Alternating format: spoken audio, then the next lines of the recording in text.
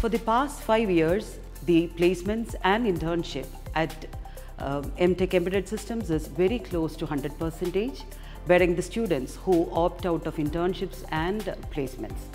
Those students also get an opportunity to work on problems which are part of the funded projects, and we have received so far 2 funded projects, one from DST Vinova and one from the Department of Heavy Industries, which is worth 139 lakhs of rupees.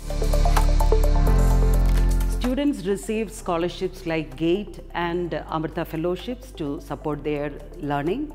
In addition, the international student exchange programs, they are one of the attraction of our program. In addition, most of our alumni, they are in very reputed high positions globally. The goal of M.Tech Embedded Systems program is to provide students with excellent knowledge and skills in the hardware and software aspects of embedded real-time application development, ranging from various topics of relevance which are ready for the industry.